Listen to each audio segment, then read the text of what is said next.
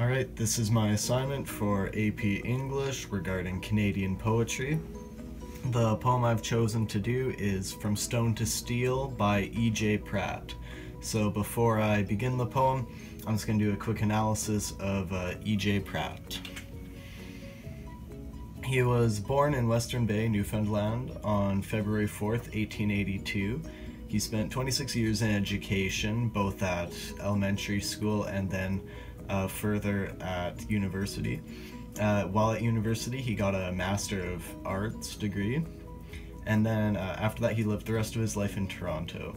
And throughout his life, he'd work on many poems and end up working with the Canadian Art Group, the Group of Seven, where they provided art for his published poems. And many of the themes present in a lot of his works is the theme of evolution from one idea to the next, or of just human nature in itself. So now let's get into the poem. From stone to bronze, from bronze to steel, along the road dust of the sun, 2 revolutions of the wheel, from Java to Geneva run. The snarl Neanderthal is worn, close to the smiling Aryan lips. The civil polish of the horn gleams from our praying fingertips. The evolution of desire has but matured a toxic wine, drunk long before its heady fire reddened the Euphrates or the Rhine. Between the temple and the cave, the boundary lies tissue thin. The yearling still and the altars crave a satisfaction for a sin.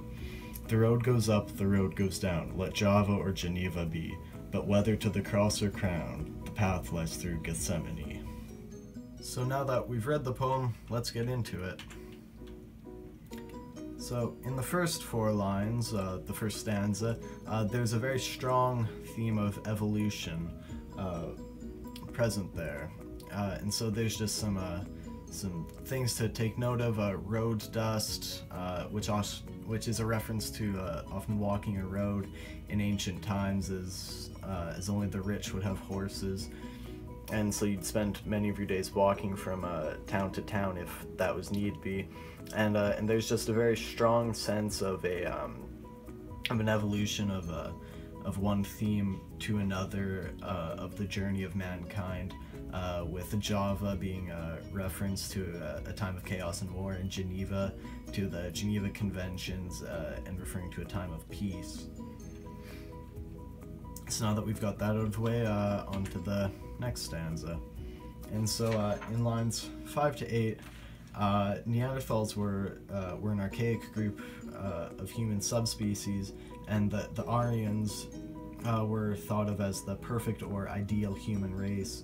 And so what the first lines are saying is that the anger of Neanderthals is masked behind the fair-looking, or the fair, perfect idea of Aryans, showing that there's still the primal anger. And the horn is a reference to a horn of prayer or worship, which would be used in ancient times for people to communicate with their deity. And so now on to the next stanza of lines 9 to 12. And so what it's saying in these lines about the desire of humanity has only matured into a toxic wine is that the desires of humanity were supposed to result in something good and pleasing to the people, but rather it matured into something that would harm people rather than help them. Right, on to the next stanza.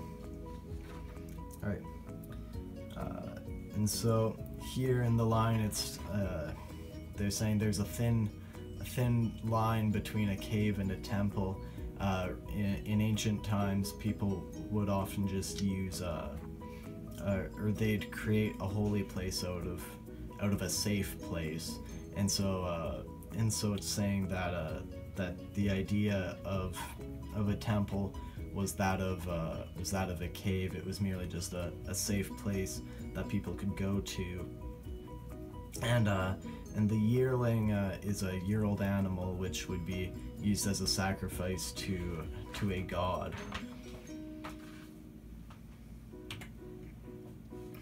And so now the final stanza, the path. What E.J. Pratt is saying is the path of humanity has its ups and downs. There are times of peace, there are times of war, and that it's just, that's how it is. That's how human nature is. And the last two lines he's saying that with Gethsemane being the place where when Jesus prayed before being seized by the Romans, it's just saying that that if one seeks salvation or if one seeks power, it can be received through prayer, or rather, what E.J. Pratt is most likely getting at is through contemplation in times of solace. Right? This is just a short video. Thank you for watching. Here's the sources. All right, that's it.